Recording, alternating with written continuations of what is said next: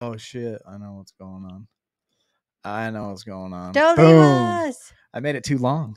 I made it a little too long. Oh. That's okay. I had to redo the intro. I had to remove a couple parts and put a couple new things in there. Sheree, I don't know if you noticed, but you were in there. Your little cool dance.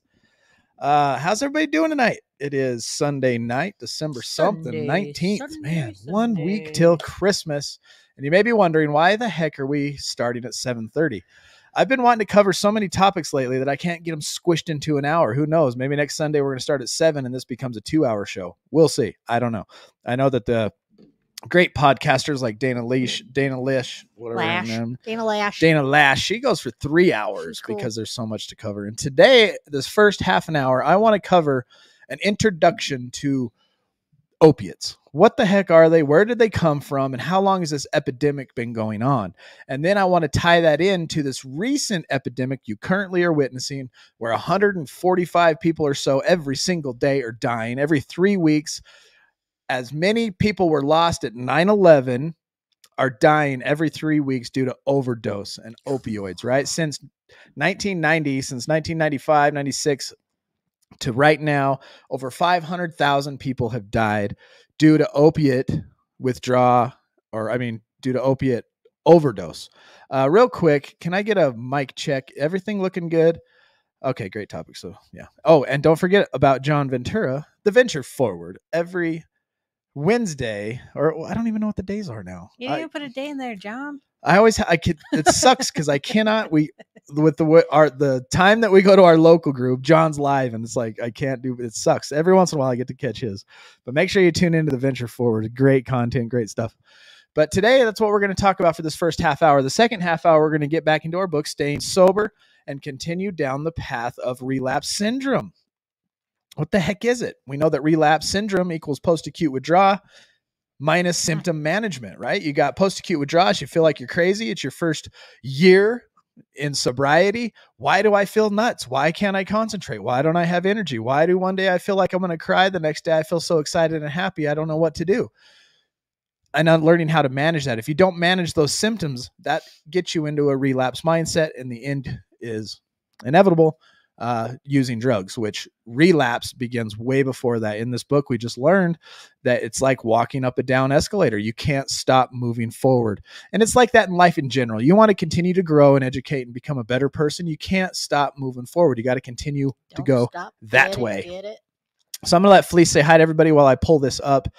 And then we're going to look at a brief history of opiates and how far back they really go. And then we're going to touch on the Sackler family and go from there. All right. Update on JV.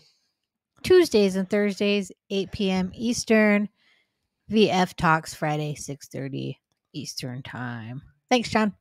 Go check him out because he is awesome. I'll just say a quick hello. We got Brad as first one here.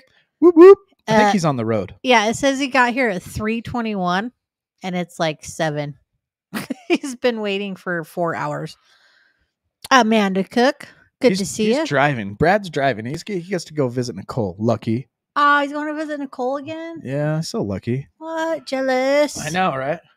We're going. It's official. What's up, Crystal? Good to see you here. Cherie, loved your little spot in our new intro because you're amazing. Yeah. Did she see it, I hope? I hope so. If not, rewind it. If not, rewind and watch the intro. What's up, Jim? That I'm going to have to fix. Our hillbilly Jim says, howdy, recovery warriors. You're the only thing prettier than a hillbilly sunset. Love y'all. Sup, Jess? Good to have you here. I dropped a whole bunch of links. So if you go back up to the top of the chat, you'll see them all. Click those and join us in Discord, Facebook, subscribe to our YouTube, yada, yada, yada. And yeah, who else? Matt. Oh, look, I'm behind. Debbie's here. Welcome. Desmond, happy birthday. 19 years of sobriety for Des. Woo! Amazing. 19 years. And you know what he's still doing? He still comes to the groups. He still goes to meetings. He still gets involved in recovery. He reminds himself of where he was so that he doesn't go back there. And he does this every day for the last 19 years. And that's how he's able to stay sober. It's amazing. And he's super cool. If you are ever in the Discord and our Zoom meetings, Des is awesome, because he's awesome. If I have like a newcomer that's like got a day Like, I've been clean one day. Is there somebody I could talk to? If I could get him to talk to Des every time, I would send him right that way. Yep. What's up, Mad? Mad, also very cool. Mad's awesome, too. Same with Leslie. Thank you guys for all the stuff you do in the Discord. Yeah. We super, super appreciate it. Hey, Bill, backstage. Can you hear me? Give me a thumbs up if you What's can. up, Nicole? Jealous Okay, that you and cool. Brad get to hang out. Boo. But cool. What's up, Green Eyed Cat? Also, Green Eyed Cat. He's awesome too, man. Great one for the Discord. What's up, Jesse? And John is right, man. Meeting makers make it. That's true. He's a shining example of that. He says he loves you, brother. Well, shout out to Geesh. Shout out to Geesh. Man, Geesh, I don't want to throw your stuff out there, but the way that you handled high-risk situations, the way that you handled high stress, the way that you reached out, talked about it, and continued to stay in the tribe, in the clan, in the group, and let it be known your frustrations and exactly how you were feeling. I love Nicole's little input to you. Hey, don't worry about it. Let it out. You got to walk around all pissed off. Be that way for a minute. We're here for you. We don't care. We'll watch you cuss at the wall for a minute. That's what we do. You know, at us addicts, we get up frustrated. And if you can do that in front of a group and let it all out, and we're here to just surround you with love and say, we got your back, and then it goes away. It gets better and easier. So, Geish, you're a shining example of how to pick up a phone when it weighs 1,000 pounds and let us know what's going on. Very Using true. the Discord exactly as it's been designed. Exactly. So cool. What's up, Diana? Diana, what's up? Congratulations to Steve. Yeah, congrats to Steve. Graduating some college. He's an educated man. Yes, that's awesome. He is. So cool. Something I don't think I will ever do. Richard Brannon, the veteran in the Phoenix VA. I'm no longer in VA system. I'm still in recovery. And the civilian side of it, no more poor me working the steps with the sponsor performance claim. Yes, yeah, right, that's so Richard. Cool. No more poor me. That's kind of like goes right along with step one. Mm-hmm. No more poor me. I love it. So cool. Glad you're here, bud. Exactly. All right. Check this out. So here is a history of the opiates. Now we're only going to be looking at 1775 because that's when opiates finally made it to the United States. They go way back further, way back before Christ, like 460 years before Christ, opiates have been used. Okay. Opiates. And the reason I want to go back this far in history and look at opiates is because the consensus around how dangerous this drug is, how addictive this drug is, has been known for 3,000 years, literally 3,000 years of history of how dangerous this drug is. So in 1775, opiates made its way into the United States. In 1860, you see that it started commonly being used to treat soldiers in the Civil War, right? 400,000 of those received morphine for pain, and then they became addicted. Back in 1860, they said, hey, this drug is awesome for stopping pain. Gave it to the Civil War guys, they got hit in the leg with a cannon. They're all hurt and painful, and then boom, war's over. 400,000 of the dudes still addicted to opiates, okay? Opioids. So in the late 1800s, sharp rises in opioid addiction. We've seen it right in the 1800s. Sharp rise in addiction. It occurs due to the increase of the over-the-counter availability of this drug, right? Bayer, you've heard of Bayer for headaches and all that kind of stuff. That brand, they began selling heroin for pain relief and coughs. Oh, you got a cough? Here, have some heroin. Back then, it was just a medicine. They're like, well, it works. Here you go. See, and that's the thing, man. We don't want nobody to be in pain. And we obviously, pain sucks and we need to take something for our pain. And there's no better pain reliever than an opiate, straight from the poppy seed. And we'll get into what an opiate is right after this, once we understand kind of how this epidemic has been going on a lot longer than the last 25 years. So early in the 1900s, morphine and pain management enter the scene, right? Pain management. That's a key word in this little thing. In 1910, Americans were crushing it and smoking it, right? Just like they were over in China. And then in 1914, Harrison Narcotics Act made opioids available only by prescription to limit recreational use. And then you get into 1920 to 1950s in an attempt to avoid addiction. Opioids are only prescribed for what? To the dying and acute pain rather than for chronic pain. They're like, you know what? I think there's a thing here with opiates. They're super addictive and dangerous. And if you take too much, you either become super addicted or you die. So let's not prescribe these to anybody except if they're dying or have cancer and this crazy extreme acute pain. But if you got a hurt knee, pain's not always bad, In 1970, with strong stigmas and increased fears associated with opioid addiction, doctors turned to surgeries for nerve blocking operations and other non-pharmaceutical methods to relieve chronic pain. So way back in the 70s, they're like, you know what? Instead of prescribing opiates, let's get inside the body, cut the nerve that's making you feel like you're in pain so that you don't feel the pain, right? They're doing operations to block nerves so that they don't have to prescribe opiates. This is in the 70s. Then in 1970 to 1990, the American Pain Association advocated for pain relief, specifically a non-addictive treatment for cancer-related pain. And then in 76 to 86, you see Percocet and Vicodin on the scene. Why? Because they were approved by the FDA. And then in 1986, the World Health Organization creates guidelines for treating cancer pain, recommending opioid use only if there are no other options available. Still up to 1986. If you're dying, you're on your deathbed, there's no other options, here's some opiates, Go out of this world in peace and painless. And then what happens? Welcome Purdue Pharma to the scene. 1998. Purdue Pharma puts on the market in 1996, actually, OxyContin. A lot of people know that word and that term very well. Purdue Pharma spent $207 million on OxyContin marketing.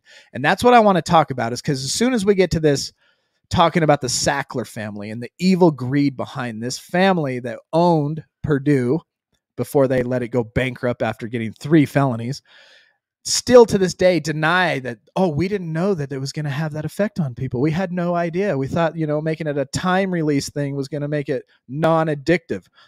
Bullcrap. We've known this since before Jesus was here, that opiates are dangerous and can be very, very addictive and kill you. And that's kind of why we want to go through this whole history, because these guys are playing dumb as they're sitting on $11 billion and not taking any personal responsibility for the last 2 decades and 500,000 deaths that they helped these people get on this medication through bribes, and $207 million on marketing. Do you know what marketing is? That's telling people that it's okay to use this, that it's not addictive. That's paying bribes. That's getting doctors to do things. That's paying sales reps to go out and push your drugs. These guys went from, heroin's like Mexican mafia. You got Cubans and all this mafia selling drugs and bringing it over the border, guns, crime. And then you got these guys in suits doing the exact same thing on a way bigger money scale. In 1997 to 2002, morphine prescriptions increased by 73%. Okay? That is insane. Hydromorphine increases by 96%. Fentanyl prescriptions increased by 226%. And oxycodone prescriptions increased by 402%. There's this 102. It's insane. Yeah. That's nuts. There's this little wave, right? Like, here's how the prescriptions go. Here comes Purdue and their marketing tactics. Boom, spike in prescriptions. Doctors are like this. Here you go. Your toe hurts. Here you go. You just fell off a thing. Here you go. Your back hurts. And the doctors are getting money, kickbacks, they're going to parties and cruises and all this kind of stuff, all because of what Purdue is pushing. In the mid 2000s, we're looking at 2001 now, medical centers are required to examine their patients' pain levels. I don't know if you remember going into the doctors before the year 2000. Doctor just comes in, checks your vitals, right? Because they were able to list as the 5th vital measurement that they want to take on you is now pain. The first 4 were always body temperature, pulse rate, respiration rate, right? How are you hot? Are you cold in bed? Let's check your vitals. What's your blood rate? Your pulse rate, right? Is your heart beating? Another thing was the rate of breathing. Are you still breathing good? Are you getting oxygen? This is stuff the body needs to live. And then blood pressure, even though blood pressure is not considered a vital sign, but it's often measured along with all the other vital signs.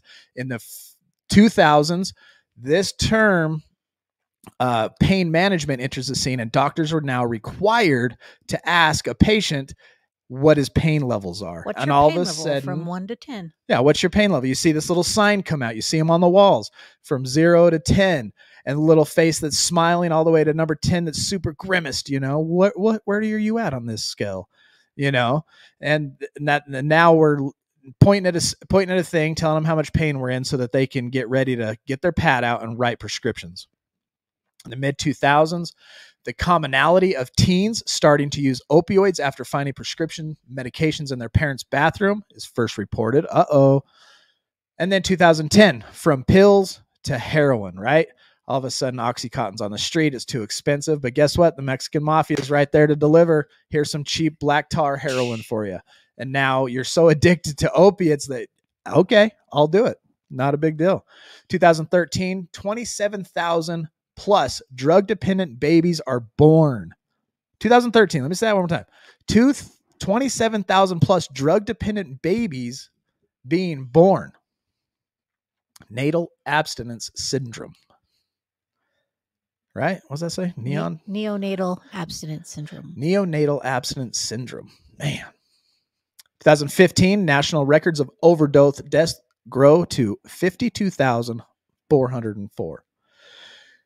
I love this part right here. 2016, Surgeon General Vivek Murthy reports, for far too long, people have thought about addiction as a character flaw or a moral failing. Addiction is a chronic disease of the brain, and it is one that we have to treat the way that we would any other chronic illness, with skill, compassion, and urgency. The reason that he had to write this and wrote this is because the Sackler family, they're saying, oh no, OxyContin's safe. Look, we made it time release. The FDA even says, it's not going to be as addictive because of this time release. The reason that people are getting so addicted is because they're drug addict, piece of crap, bottom of the barrel, pieces of craps. That's basically what Sackler said. If you go look at his comments, they have it. It's not us. It's the addict. Yeah. He would say, if you take it as prescribed, you will not become an addict. And then the whole, they did a whole investigation on, I think if you've seen Dope Sick or the documentary, but they found all these people taking it as prescribed, becoming addicted. Whoops, surprise there. Yeah. It's crazy. From history's earliest civilizations to today, societies have been faced with balancing the medical properties of opiates in treating pain with the euphoric effects that have induced its misuse and abuse. Now I kind of feel bad for doctors, because the doctor's main thing is to look at a person, right? And this person standing in front of them, pale, pain. Think about the worst pain you've been in. I think the worst pain I've been in is when I've torn my ACL. And I can imagine myself standing in front of a doctor asking for pain relief. And now this doctor has to decide, is this person really in pain, or is this a drug addict wanting to get high? Because both can be very convincing. And so the doctor's duty and his ethical duty is to help people's lives be better and feel better, right? And all of a sudden they're confronted with these people that are, how do you tell the difference between somebody that's an addict and somebody that's actually in pain? That's true. You put me on the spot and I went blank.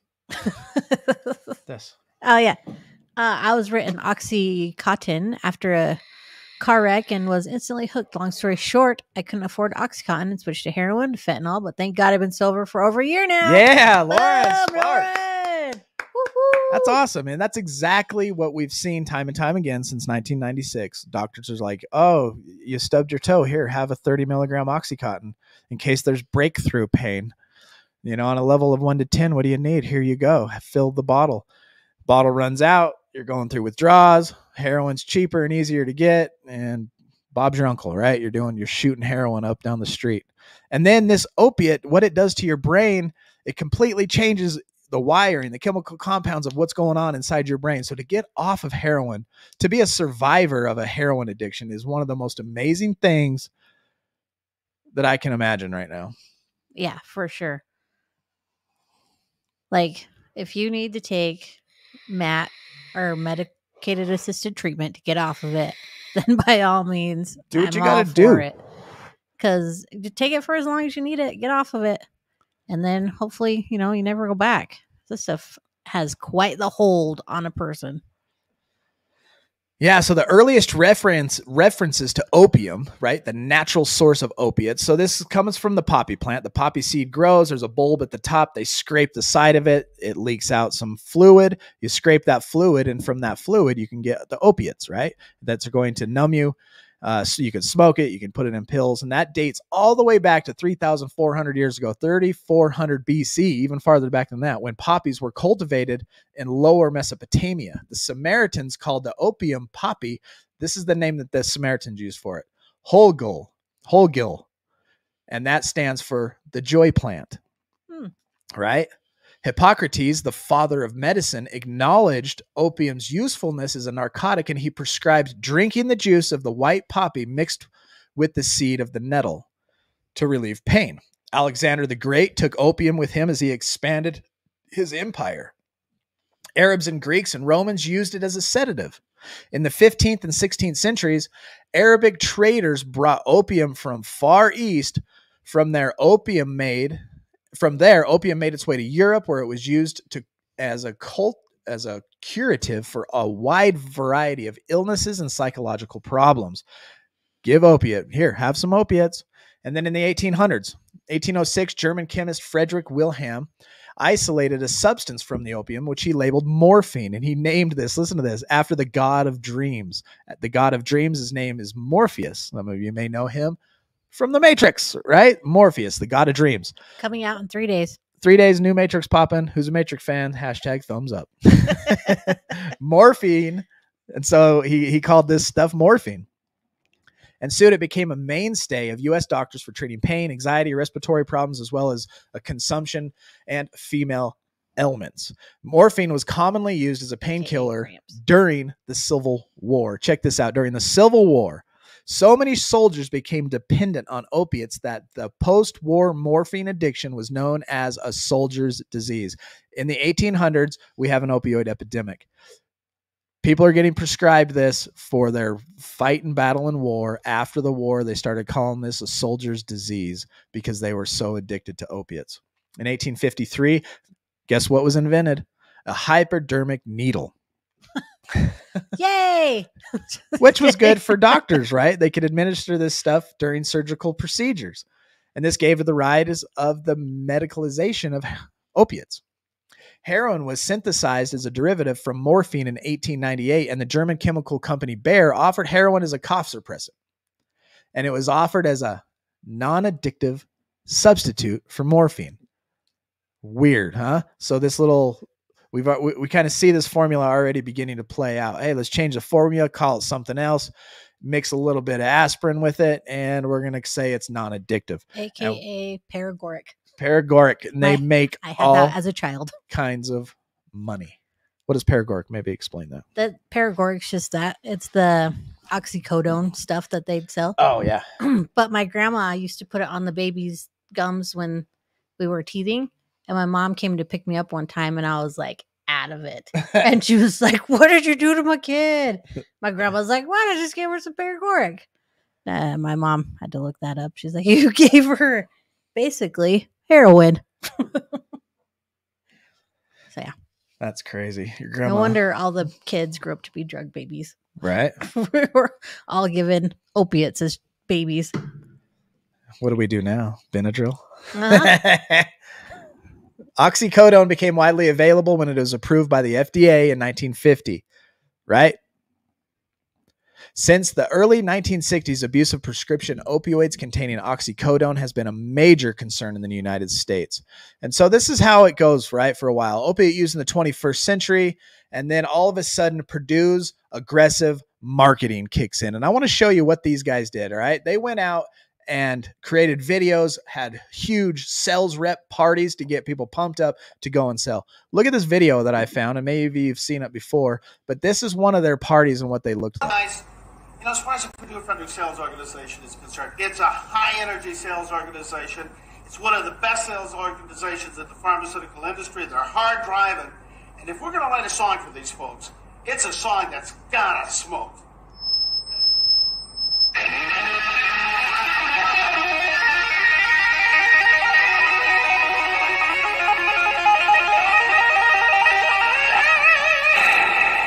Purdue, are you ready to rock?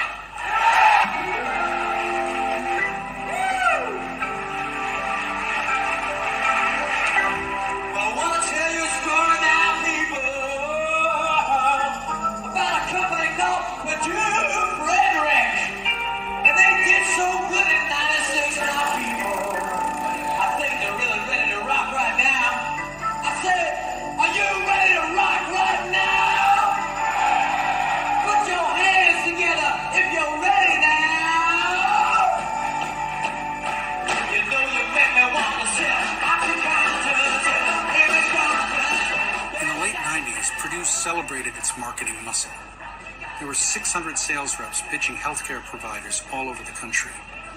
Using junkets and parties to lure doctors to write scripts, Purdue's pitchmen banked $40 million a year in bonuses.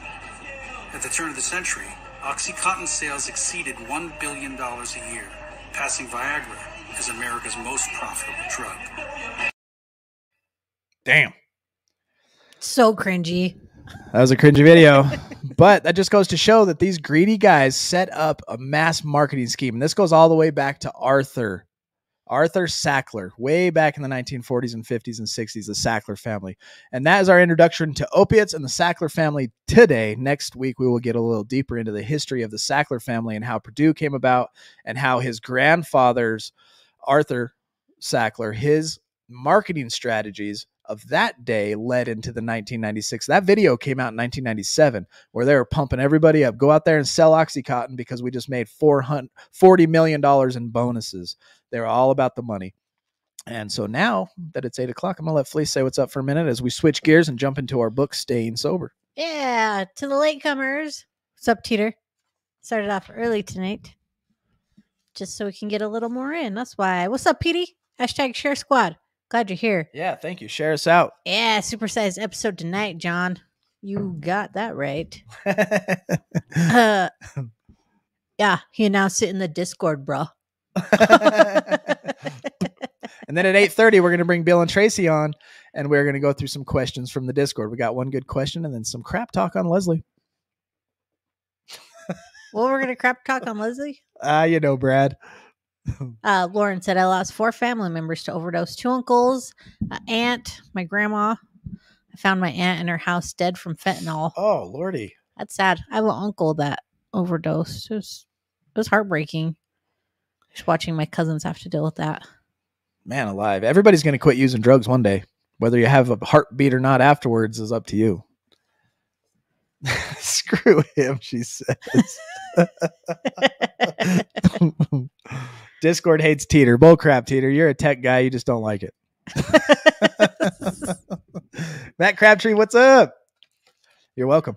It is disgusting. And the deeper we get into this every Sunday, we're going to start our show 30 minutes earlier every Sunday now from 7:30. So that first half hour, we can dive in to the Purdue family and see how that they have skated these 3 felonies that that Purdue was charged with and how they are sitting on $11 billion claiming, oh, no, it's all good. Oh, it's all good in the hood over here. So post-acute withdrawal. They are experienced by most recovering persons. I would say 90 percentile, but they vary in severity, right? If you've been using drugs for 2 years and you're coming off of drugs compared to somebody that's been using drugs for 10 years, you know, you can imagine the post-acute withdrawal severity is going to be different. What is a post-acute withdrawal? It's withdrawals that your body is healing from. You know, when you got a big cut on your arm, you go get stitches from the doctor. You got to put a wrap around it. Once the wrap goes around, you can take the wrap off of it.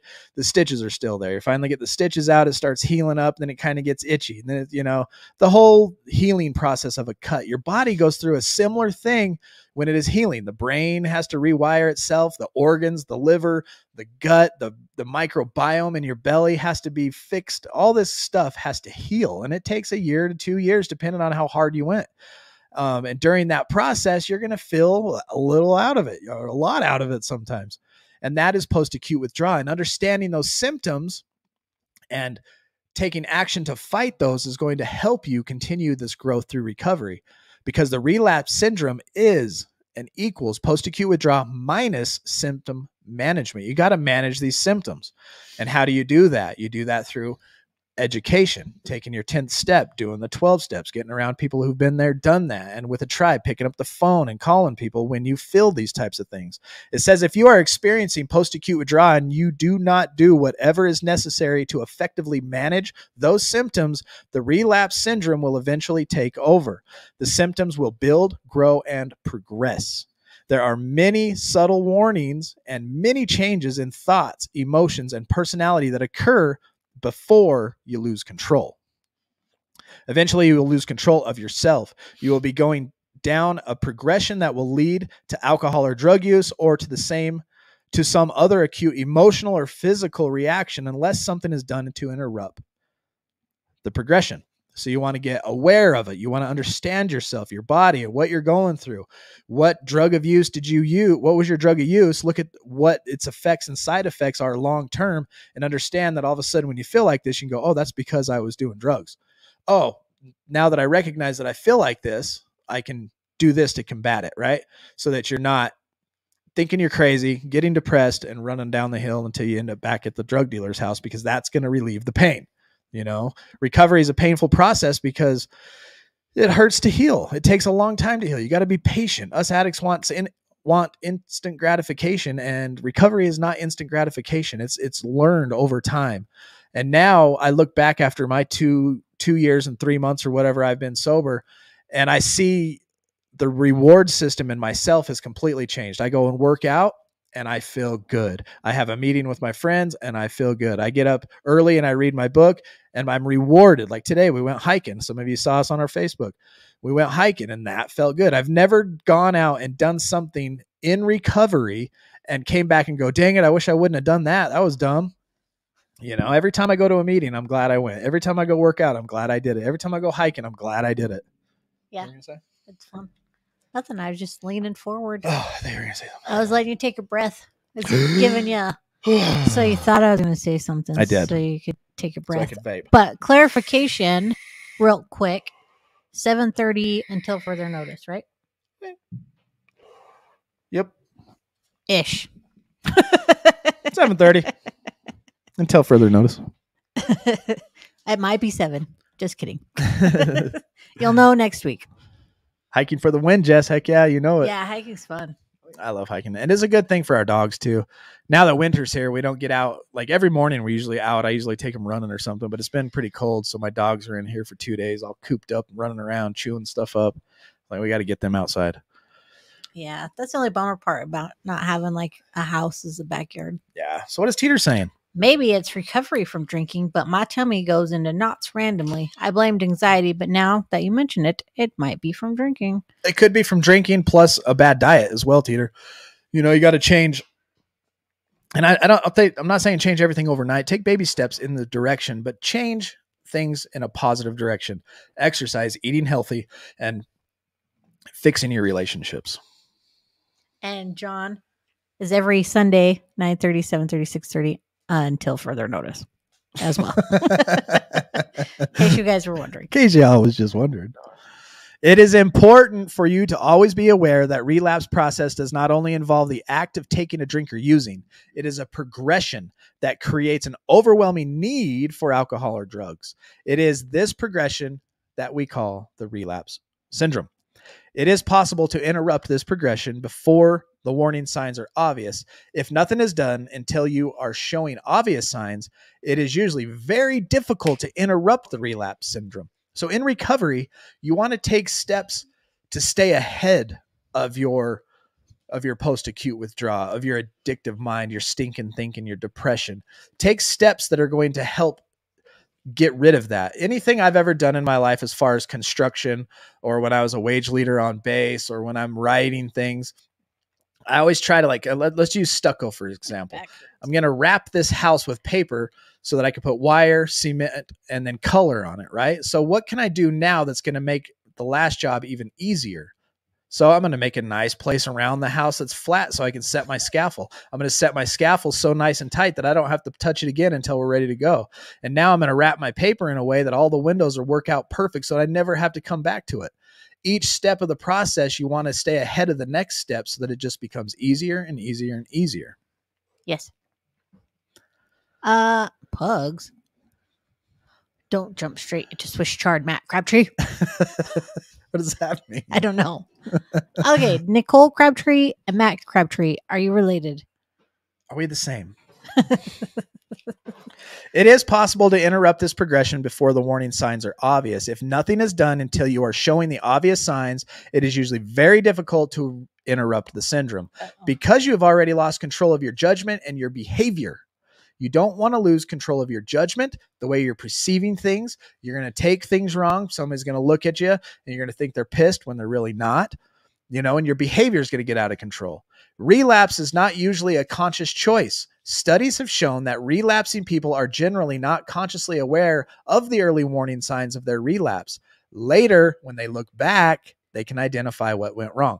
Always take your day at the end of the day and do an inventory and look back over your day each and every day and say, what could I have done better? What went right? What went wrong? If it went wrong, get rid of it. If it went right, double up on it tomorrow. But at the time it was happening, they were unaware that the problems were building and growing. Oh my gosh, they're building and growing. The signs of relapse develop on an unconscious level. You will not know that they are occurring unless you learn to bring the warning signs into your conscious awareness. How do you do that? You study what the drug has done to your body. You get around other addicts who experience the same things. As soon as you start feeling crazy or whatever, you call and talk to somebody. Hopefully you've taken and made yourself a relapse prevention sheet, right? What are your goals in life? What are your triggers? What are your behaviors that indicate that you're possibly going to go down that path to use? And when you feel these things start to happen, you have a list of people who you would call. Who is the first person that you would call if you were in trouble, if you were about to relapse, if you don't feel good or you're sad? Who's that first person? Put that person on the next. If they don't answer, who's the next person you would call? If that person doesn't answer, who's the next person you would call? Make a list of about 12 to 15 different people, and you can use the Discord. You can use Facebook groups as these types of places to reach out to. And when you start feeling this way, you work yourself down that list. You actively pursue in action your recovery. Until, how bad do you want it? You got to put aggression into it. You've got to make war. Make war. Make war. That's one of my favorites. Me too. Make war. So you guys are like husband and wifey then? Because that's what you make it sound like. But Nicole makes it sound like your brother and sister. Yeah, we're related. He's like, love of my life. Meh. Just kidding. Getting mixed signals. What's really going on? Jeanette says, my tummy goes in knots every time I look at Alan. Oh, make war with your addiction. Nice. Make war with the desire to be weak and less. Make war with depression. Make war and what happens during war? Right? You're walking around, your ears, your eyes, all your senses are become completely aware. You hear a branch snap. You're looking over your shoulder, right? You're completely ready for anything that may come your way. In your recovery, you need to do the same type of thing. Whatever's coming my way, I'm going to battle it with the right tools.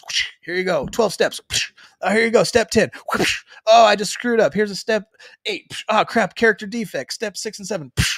And get after it. We're all three. Really? They're hillbillies. I knew it. She's my wife, an inappropriate best friend. And we're still like 4 or 5 weekishes out on the hats, Matt. As soon as they come in, coming your way. Yes. Didn't forget. But we'll either be black or navy green. No, not navy green's not a color. Forest green. So tell me black or forest green. Similar to this color here. Similar. Yeah. A little darker. I am Teeter's anxiety. Me and Gage team, no Facebook. I don't get it. I don't know what's going on with that one. John says, be one with yourself, love yourself, make yourself stronger physically, mentally, because when the masks drop, when the cabin pressure drops, what do we do, everybody? Put it on yourself first, right? And then you put it on your loved one. Boom. See? Put it on yourself first, then the rest of the row. Yeah, you got to take care of yourself to take care of somebody next to you. There's no doubt about it. So the progression of this relapse stuff we're talking about, when it can occur easily without any effective recovery program. It can happen easy. If you're not working a program, good luck. Without effective management of the post-acute withdrawal symptom, it's going to happen. The process usually begins with what? Number 1, change. Change is a normal part of life, but a major cause of stress. The change may be an external event that forces you to respond in some way, or it can be a change of thinking or attitude. What changed? What changed in life? I know I got all weird and pissy with Fleece the other night, and she's like, what changed? I'm like, oh, what did change? But I was just riding with it. I was being an asshole. I was like, something's different here. Then I had to throttle back. Oh, shit, I better work my program and think about it. Oh, sorry, babe. I love you. Sorry, I was being weird. But yeah, the fact that she was there to help me say what changed, like that's it. Like once you start being an asshole, it's nice to have somebody in your corner that can get you out of your funk. Cause I wasn't getting out of my funk. It's like I was blind. I was being a prick. I was just being a jerk to her. She's like, what changed? Oh, shit. Oh, let me contemplate this for a minute. That's a good question. Good questions. Because what? Straight change produces stress, to which you are apt to overreact and for which you probably have a low tolerance. Crap, there's stress. I'm going to overreact because I have a low tolerance to stress. As stress levels are elevated, there is a normal tendency to deny the presence of stress and triggers. What? Denial? I thought denial was only an addiction. No, it follows you right into recovery. Denial mechanisms that are a part of addictive disease, right?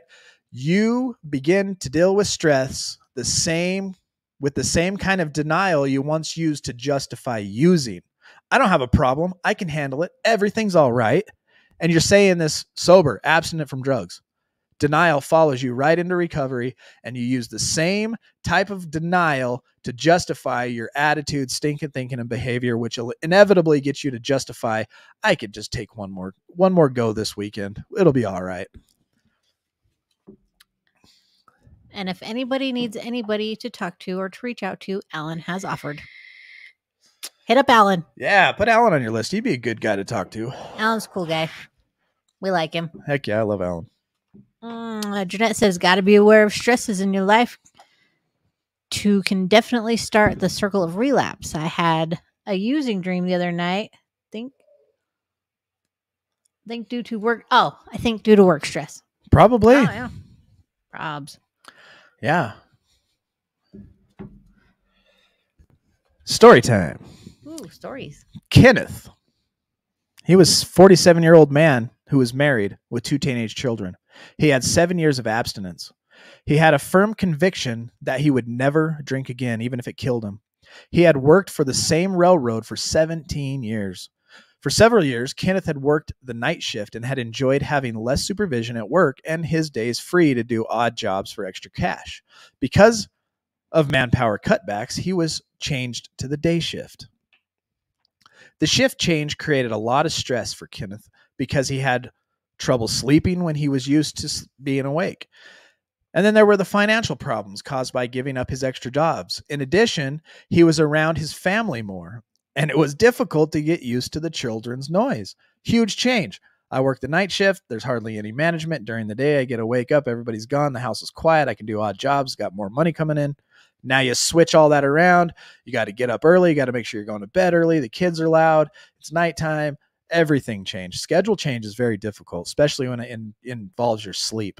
Mm-hmm. When people close to him noticed that he seemed more uptight than usual, Kenneth repeatedly told them, I'm going to be okay. I just need time to adjust, which is true.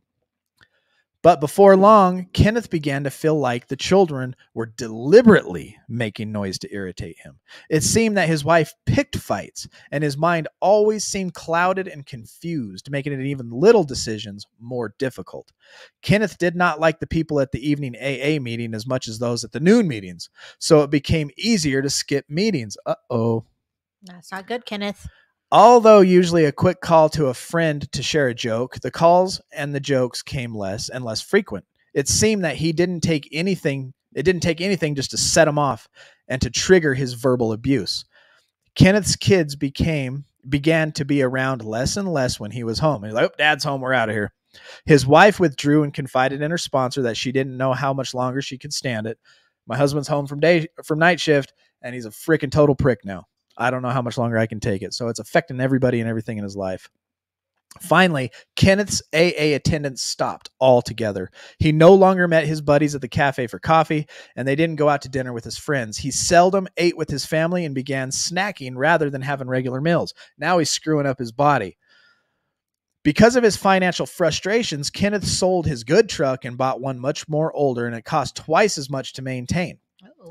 He decided to have the driveway repaved rather than to have his washer and TV repaired.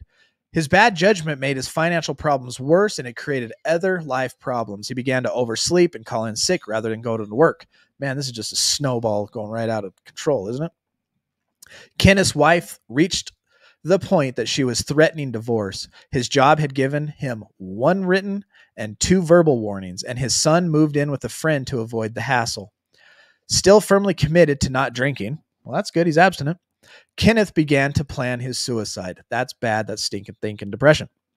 If I just make it look like I fell under the train. That was his thoughts, man. If you notice what we're looking at here is we're looking at a guy, something major in his life changed, and he didn't do anything to continue his recovery or to deal with these problems in recovery. And he was in denial first thing about it. I'm okay.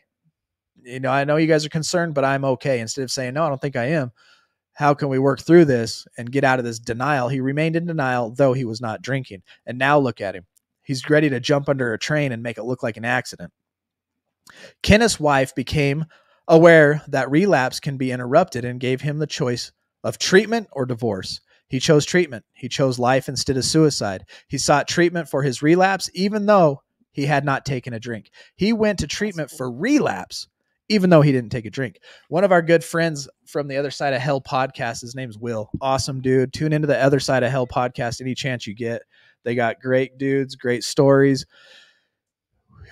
I've been going to the gym with him on and off and getting to know him better, but he just came out of a 6-year relapse is what he calls it, you know, or maybe 3-year. I can't remember the exact, but he goes, I've been living as a dry drunk without God, living in denial. And he just kind of like woke up to this, and he started working his program a little harder, talking to his sponsors and stuff better.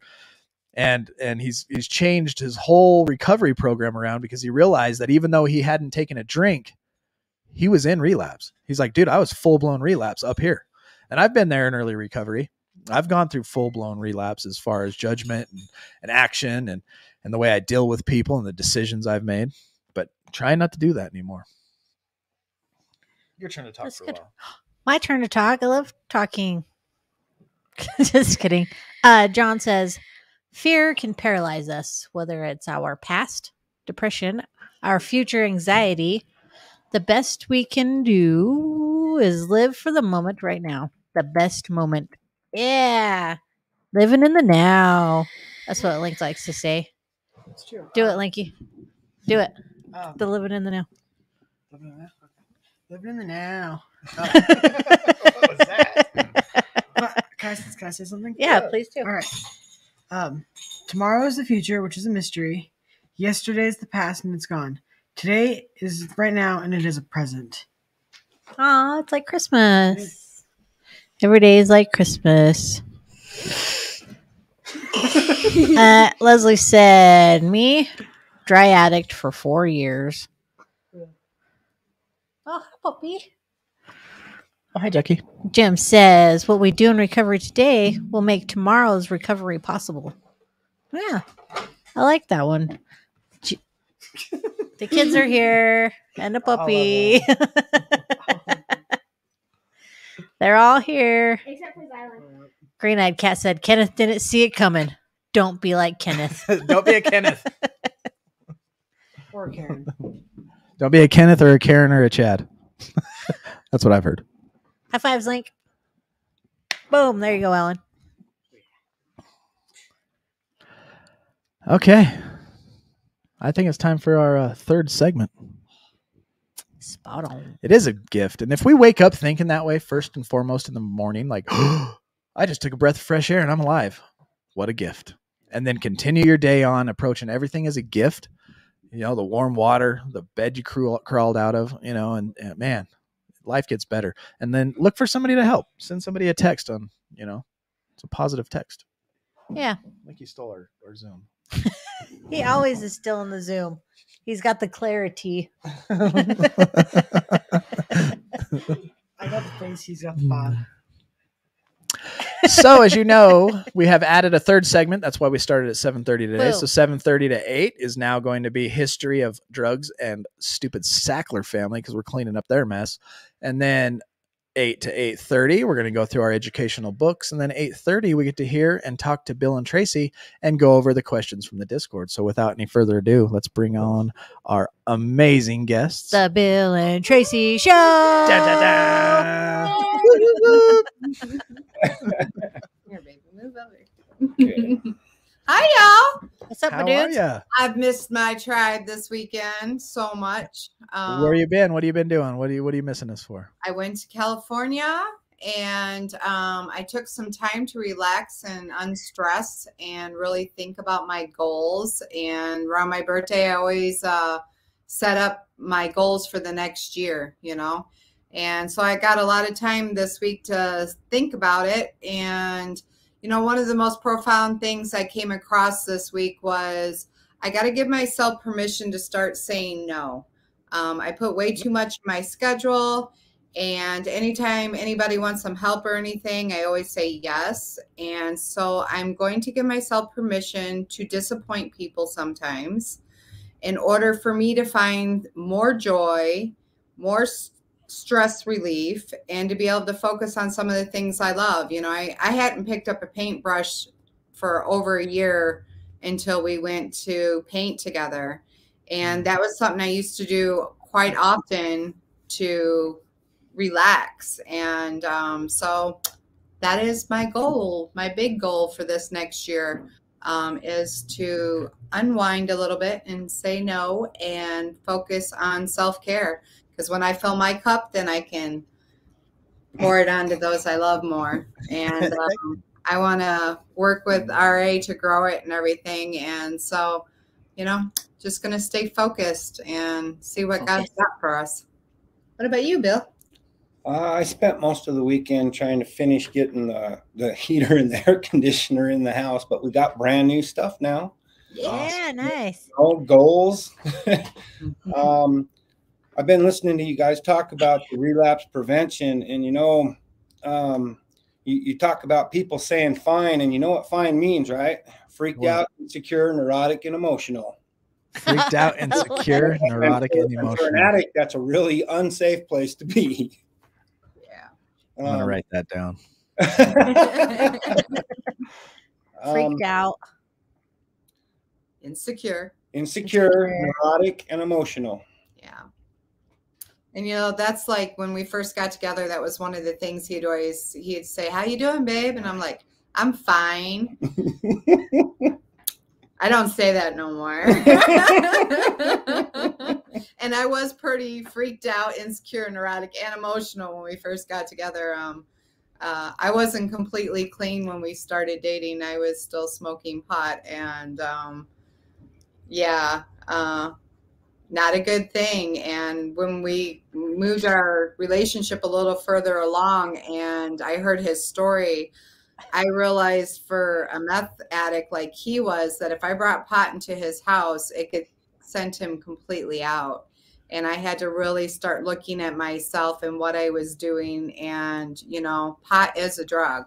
For an addict like me and an addict like him, we can't moderate. And I could sit there, they gave me a medical license and everything like that. And I had to come to the realization that anything that alters my mind is not okay for me. And I'm doing really good without it. Oh, we just lost our lights. It's all good. Did you kick him again? It might come on. Sometimes it takes a minute. It's all good. No worries. We can see you. It's fine. Yeah.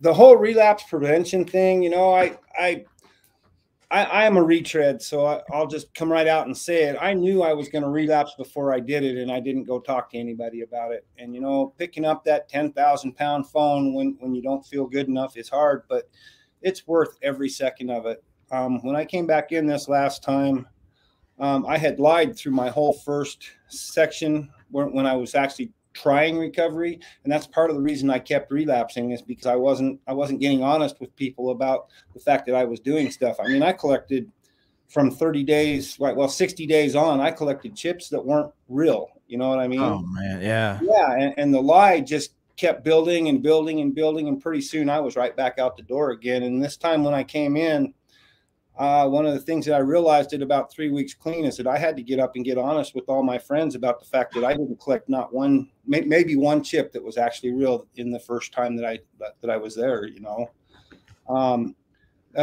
It doesn't matter if it's a little white lie or not. For an addict of my kind, to lie about something like that is going to slowly build up until I'm just going to push myself out the door and not feel worthy of being clean. You know, That's true. That's what I did anyway. That's false pride at its most right there, huh? Oh, Smiling, grabbing that chip. Tell us how you did it. And then you got to sit there and lie. Yeah, for sure. Man. So yeah, I don't suggest anybody do what I did the first round. That's awesome. On the other hand, that when I came back in the last time, I was truly ready to do whatever it took. You know, I prayed about a sponsor for, I don't know, 3 weeks, and then finally the light come on, ding, ding, ding, ding, ding. This guy was who you were using before you even went out, and he wasn't your sponsor. So maybe you ought to just try and cultivate a relationship with somebody that you already trust. Yeah.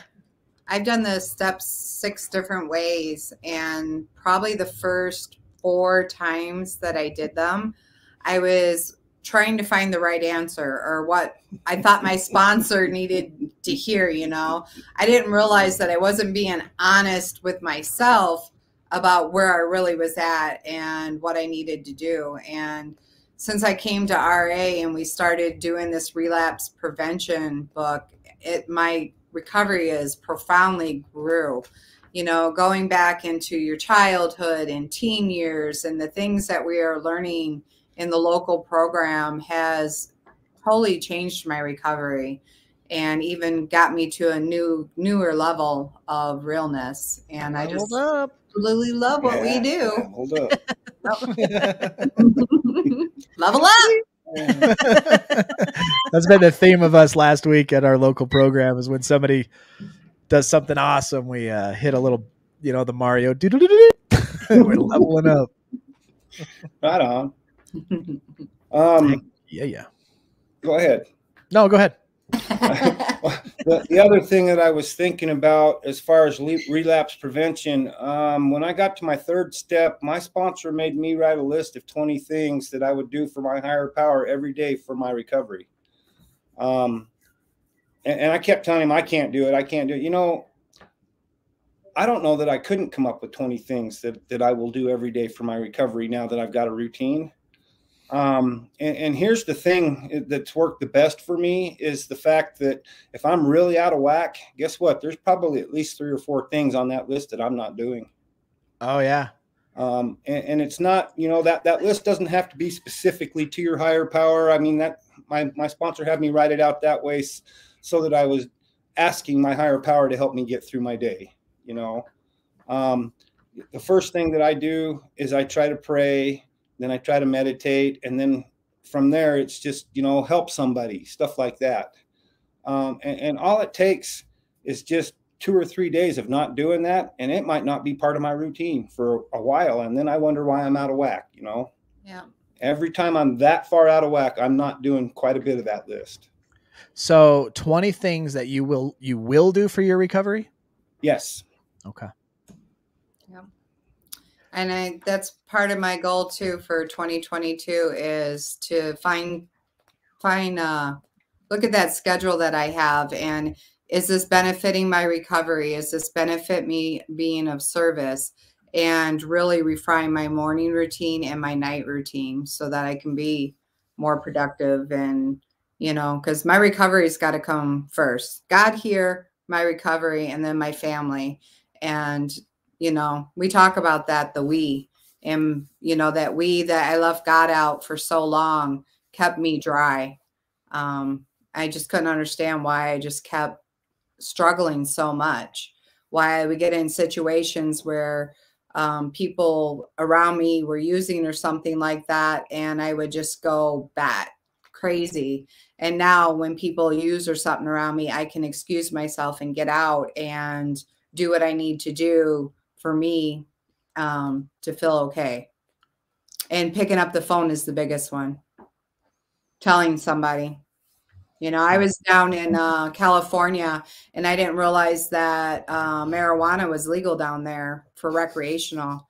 And so I was walking down Mission Beach, just me and my little dog. There goes the lights again. That's fine. We can see. And, some people started blowing smoke my way. And so I picked up the phone immediately and called Bill.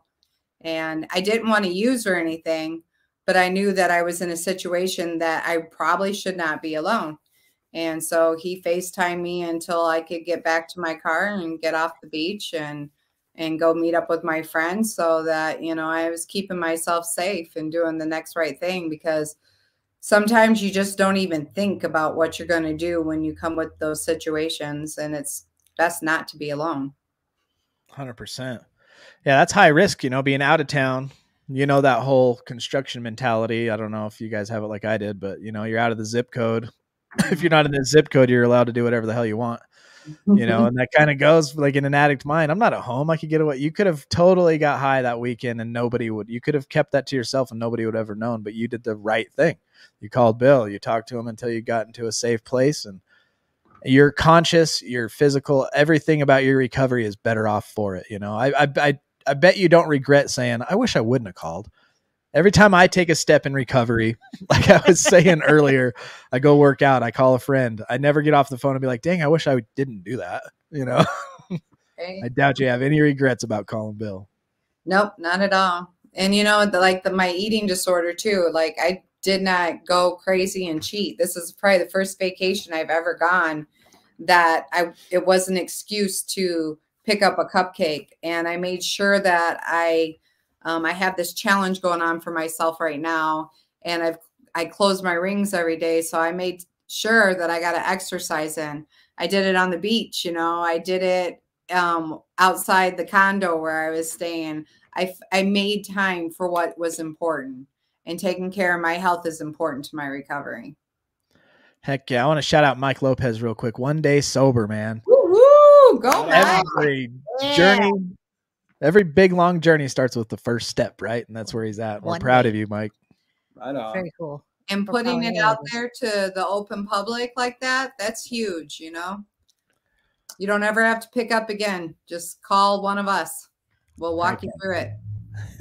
Here, let me drop the links to the Discord and stuff again. You get a hold of everybody. And everybody know what time it is?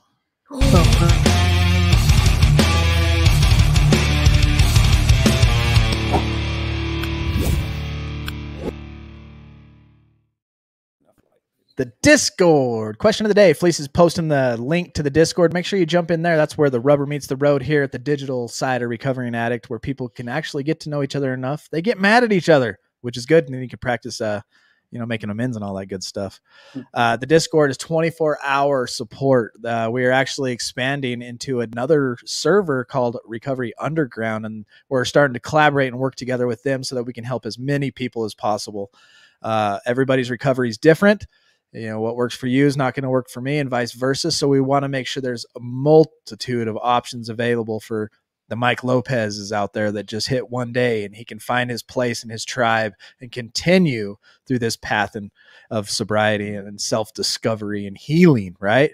And so inside this Discord, we have a little channel in there that's called Comments for the Live. And if you go in there and you comment during the week, we will address it like we are about to right now. And our first question in the Discord is from Jim Hartley. He says, if the attitude that we have now is working in our life today, will the same attitude work in our recoveries? That's kind of a weird question for me. If the attitude is working now, I don't see why it wouldn't work in your recovery unless something significant changes. The only thing I have to say about that is change is a constant. What was working for me when I was first clean would not work for me today at all. No.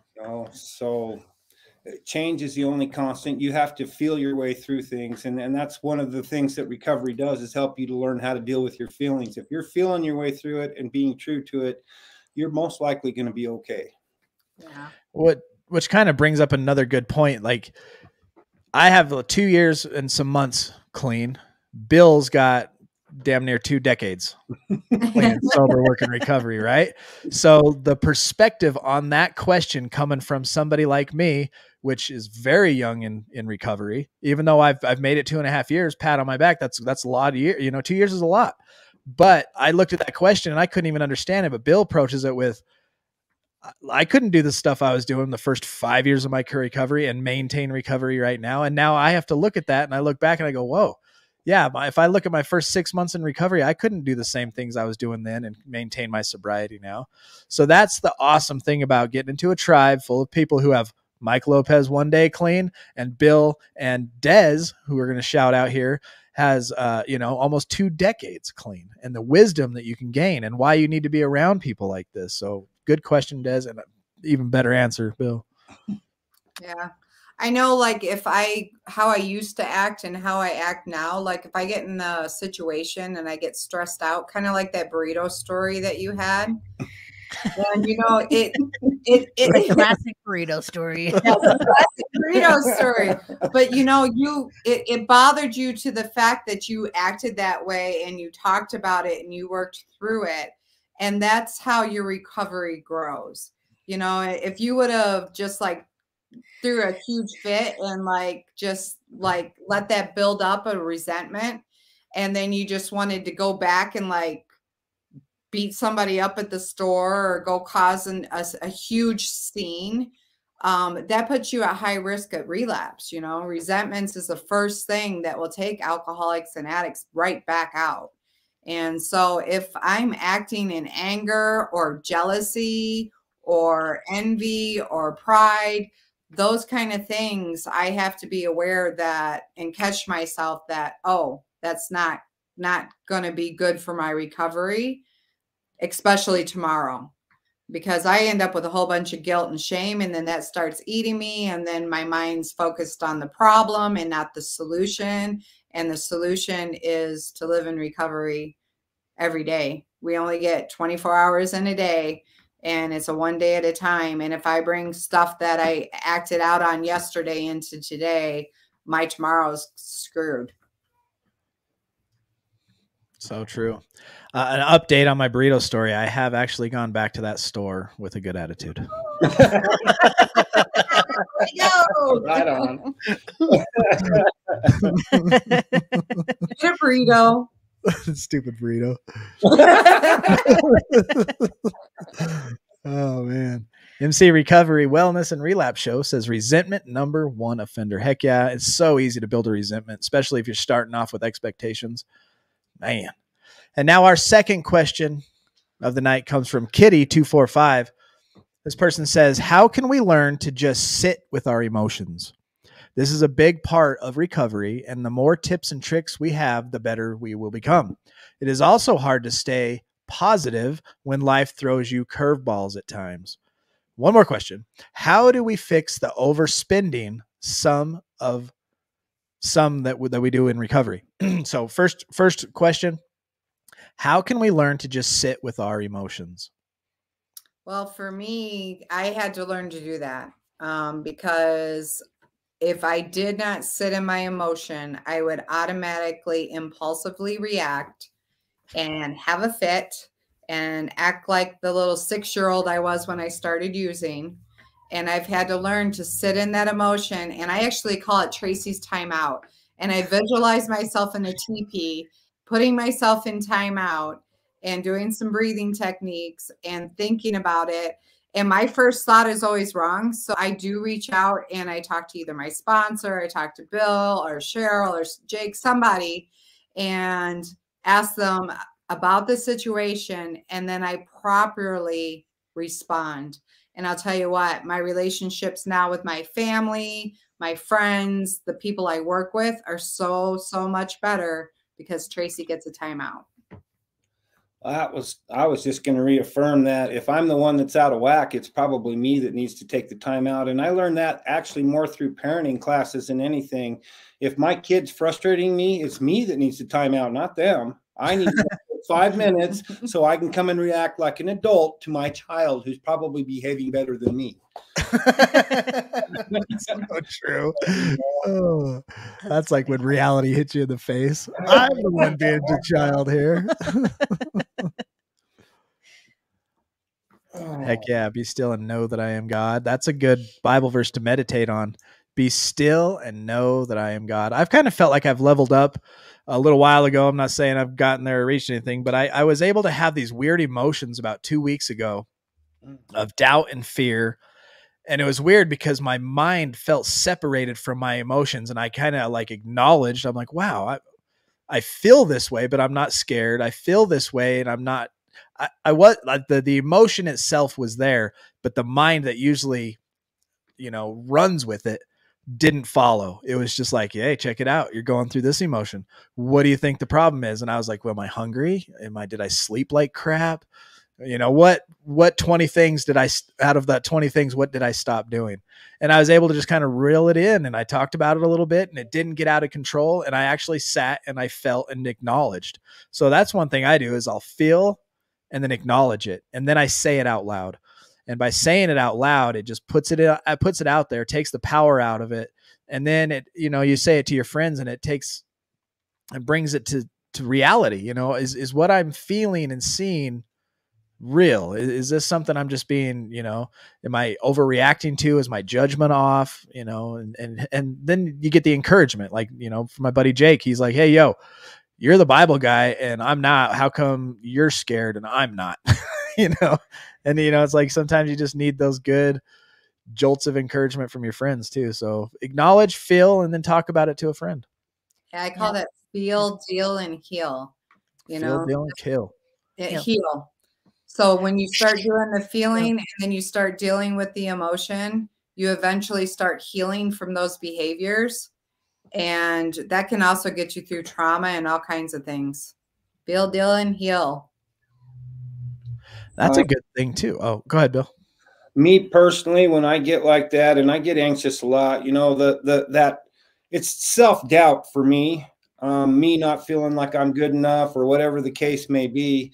And if, some changes that I made here recently, and that's what's put me here. And, when I finally just make the decision, and it always seems to be this way, my higher power starts opening doors up. You were there when they opened up a few doors for me just a couple of weeks ago, just because I made the decision for this, Right. I think really what it is addicts never feel like they're good enough or they're afraid of the change. Yep. Afraid of change is 100%. Faith is a real hard thing for us. Yeah, no doubt about that. All right, so on to her second question. It's also hard to stay positive when life throws you curveballs. So now we're sober, we got a little bit of clean time under our belt, and now we're living life on life terms. And that's basically what we're trying to do is grow up and be adults and handle stressful situations. Your car breaks down, you get a flat tire, you overdraw your money at the bank and you get hit with $25 overdraft or whatever that's called. How do you stay positive when life throws you curveballs? My favorite is the term "at least." Well, at least this didn't happen too. Yep. I got a flat tire the other day and we were talking about it in our local group at the moment, this type of same topic, and actually came from Geesh, like his attitude towards some stuff. And I took a picture of my flat tire and I said, well, at least it's not all four of them. And I got that from Geesh. That's probably my go-to phrase right there. Well, at least this didn't happen too. My sponsor told me a story about a guy getting a flat tire and being all angry and all that stuff. And then when he got home, he found out that his parole officer was there to take him to jail. And he missed all that because he got a flat tire. Thank God for flat tires. They do come in handy. Another thing I try to keep in mind, if you're an addict of my kind, you should probably be in prison. That's just all there is to it. My sponsor and I sat down and added up all the times that I broke the law and how much time I should be spending in jail. And I'm very glad life is not fair. I love that one. Yeah. If you're ever upset about the fairness of life, look back over your addiction, Yeah. And how many crimes did you commit that you got away with? Total up, literally look up the charges, look up how long you would be in prison, even if you made a deal. Exactly. Be grateful life's not fair. And for an addict like me, I for a long time was very negative in thinking. I had the Eeyore effect. I was always thinking, waiting for something doom and gloom to come. And so what's part of my routine is I feed myself positive things all the time. I listen to motivational videos on YouTube. That's how I kind of come across you guys to begin with. I read positive books. I think about, what am I watching on TV when I have my downtime? Am I putting negative things in there and so forth? Because when I'm reading more inspirational things, participating around people that are more positive, thinking on, putting things on my mirror that are affirmations, I react to things when they come up a whole lot better. I'm going through a hard time right now. My dad's really sick, and I have to, instead of being all doom and gloom and depressed about it, he's got a little girl now that he's proud of, that I've built a relationship with him in recovery.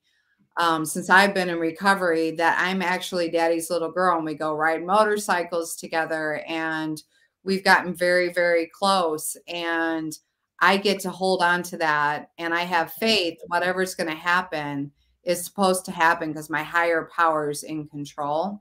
And that because of what I'm doing today, I don't have any regrets in my relationship with my father. He's an amazing man. And it was me that was the problem in how I seen him, instead of him being the problem, which I wanted to put all the blame on him, because that's another thing us as addicts do. We, always shooting the blame. It's everybody's fault that we pick up, use, and everything like that. So I'm learning extreme ownership, and love and patience and tolerance.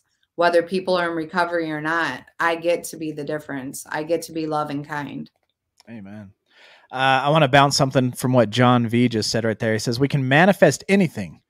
We should think positively as much as we can. And I put this little meme inside the Discord, and it says, it's easy to spot a red car when you're always thinking of a red car. Easy to spot opportunity when you're always thinking of opportunities. Easy to find reasons to be mad when you're always thinking of reasons to be mad. You become what you're constantly thinking about. Watch yourself. Watch yourself. Watch yourself. Absolutely. That's so, so true. When I stopped all the negative thinking and started thinking positively, then I started seeing all the beauty. I seen the guy at the grocery store that was helping the little old lady out to her car and putting the groceries into it, instead of me being the one that's impatient in line, wondering, why is this taking so long?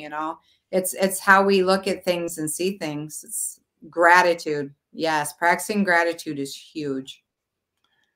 Well, what Winning asks, how does someone go about getting a sponsor? I can only tell you my experience with it. I was told to pray and then go to the rooms and look for somebody who had something I had, and not necessarily the Maserati or the big pickup or the nice house, but somebody who spoke about being happy in their life, because my personal opinion is my higher power just wants me to be happy, joyous, and free. Amen. Mm-hmm.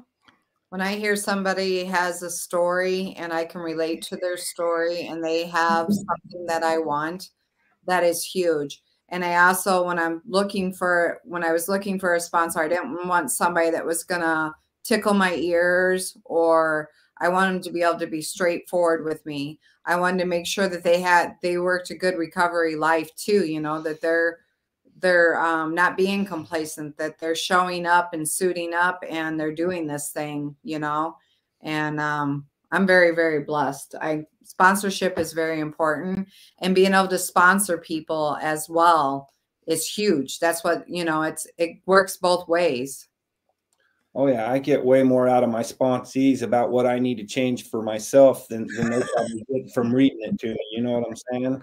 You go on the Discord or the local Facebook page and say, hey, I'm looking for a sponsor, and ask to talk to somebody. I ended up with a sponsee in the UK, you know, because we have video. And it's really cool that sponsorship can be worldwide. They don't have to be somebody like completely local, you know. Hop in there. There's some people that share really good stuff, and you might be able to relate to something in there. Yeah, so that's an option. Go around to local AA, NA, or whatever type of meetings. Find somebody that has what you want, some peaceful life and attitude. Or you can get on the Discord or the Facebook page and just reach out to people and say, hey, and then you don't always have to stick with the same sponsor, and you don't only need to have one. You can have more than one. You know, and then Marilyn, thank you very much for the super chat. Thank you, Marilyn. When I first got into recovery, I thought I was way sicker than everybody. So I went to like AA, MA, NA, and I had sponsors in every single program, and I would go and share my step one with each one of them. And, you know, and I got a little bit out of everything. And every sponsor that I've had over the years that I've been clean and sober, they have taught me something. I built relationships with these people, and I'm still friends with these people. And it's okay to change sponsors sometimes. As you change, sometimes you need something a little different, and that's okay. It's not a personal thing. It's a thing what is going to keep you clean and sober and growing in your recovery. And she says, thank you. And the last question we want to go is from Suicidal Christ, who is our one and only Brad. He says today at 3:30 p.m. Here's a question for the live. Why is Leslie so cranky all the time? Leslie, will you please come on and answer? Leslie, why are you so cranky? Yeah, once you join our Discord and you jump into our Zooms, and you actually get to know each other. And there's a bunch of us in this chat right now that are speaking that meet together on the live streams. We get together in these Zoom meetings, and man, we have a good time. We really get to know each other, talk crap, and have a good old time. And that's what's happening here. Leslie and Brad know each other pretty well, and we all love to talk crap, and that's what's going on there. But Leslie, cheer the fuck up. Just kidding. Wow. And so now this is the new challenge of the week. Thank you to Bill. Oh, God. Write down 20 things that you will do for your recovery. What are 20 things that you're willing to do for your recovery? Bill, maybe you want to give a little of an explanation to why that was this week's challenge? Well, on my step 3, my sponsor made me write down 20 things that I was willing to do for my recovery, for my higher power, for my recovery every day. I suggest you start with getting up and dropping to your knees and inviting a power greater than yourself into your life as the number one thing. That's what I did. And then let it grow from there. Yeah. We do like devotions. We have Native American background, so we smudge our house, and, you know, and I actually have a drum, and I sing a song to greet the sun as it comes, the morning song. And all that just kind of settles me, gets me awake, and starts my day. And, you know, I'm excited to hear what 20 things you guys come up with. I'd love to see some posts in the Discord about that. It'll be incredible to see the different places in the world, what you come up with that you can do for your recovery. As you say that, I'm going to post at everyone in the Discord in the Challenge of the Week tab. Post here 20 things, or a few of the 20 things. Just drop a couple of what you will do for your recovery. Hi, Sheree. One of my favorites is showing up for the local meeting Monday through Friday. That's changed my life hugely. We love having you there. And one thing the audience must know before we go anywhere, because it's getting late, is Bill, where did you get that T-shirt? You have fans. My daughter got it for me, actually. It was a birthday present. So audience will never know. Can you see it? Look at here. Move stage towards Tracy a bit. Nice. Heathen Nation. Oh, that is sick. Yeah. God knows we're heathens, just recovered ones. Thank you, MC, for the super Thank chat. you. Awesome. $10 bomb. Thank you very much. yeah, join that Discord and get to know us, and we'll get to know you. And if that's your channel, Recovery, Wellness, and Relapse Show, dude, let's collaborate. Let's grow this thing. Let's give more people more options. What? Gosh. 20. Why you make us think, LT? Oh, this isn't my fault. This is Bill's fault, not mine. Oh, You gonna see how good we are at blaming people? I'll take that. Jeanette and Alan really love your shirt, Bill. Oh, well, thank you. It's a good thing to think of. What are 20 things you would be willing to do? I'm willing to get up, and my first thing I try to do is to open up devotional, not Facebook, not Instagram, not my Gmail, but a devotional, something positive, something that's going to set my mind in the direction of recovery. That's one thing that I do. Another thing that I do is eat a breakfast to keep my hungry, angry, lonely, tired, right? One thing I'm willing to do is shoot a text to a friend or hit Felice, hey, love, how's work? What's one thing I'm willing to do? Think of those little things that you're willing to do in taking care of yourself, and take care of yourself the way you would take care of your dog. You would give your dog, you take your dog to the vet. And this is from a Jordan Peterson quote out of the 12 Rules for Life. And the veterinarian says, take care of your dog right here. Give your dog this medicine for 10 days. I'll bet you $100 you're going to make sure your dog takes that medicine for 10 days. The leading reason why people don't benefit from modern medicine is because they don't take their medicine as prescribed, because they're not treating themselves as somebody that they care about. Treat yourself as somebody you care about. And that's one thing you can do for your recovery. Today, I'm going to treat myself like I care about myself. That's true. Alan says he's willing to keep Jeanette straight. And Jeanette is willing to smack Alan every morning for her recovery. You guys are funny. Awesome. All right, let's say this serenity prayer. The serenity prayer. Make sure V didn't drop it. Oh, John V says, on this RA before Christmas, I just want to let you know how appreciative of this community. You have done so much for me, and I love all of you. Yes, John, we love you too, John. Brother. Thank you for being here. And yeah, we will be back after Christmas. Check out the Venture Forward. Ready? Oh, is it after Christmas we'll be back? Yeah, we're out of focus again. Yep. Everybody out there have a very, very safe and sober Merry Christmas. Absolutely. There it is. God, grant me the serenity to accept the things I cannot change, the courage to change the things we can, and the wisdom to know the difference. Amen. Whoop, whoop. JV also says, we recover better together by staying safe, staying sane, staying strong, and staying sober. You are worth it. Good night, family. I love you. AMC says, collaborate. Okay, I've been linking your videos, and sober is dope. And sober exposure and AA vids. Heck yeah. Thank you, brother. Yeah, let's do it. Reach out to me. Hit that Discord and we can chit chat. Until after Christmas next Sunday, you all. Do make sure you are figuring out 20 things you're going to do for your recovery. That's this week's challenge. Do not put yourself in a high-risk situation. Stay strong, work your programs, and remember, we recover better together.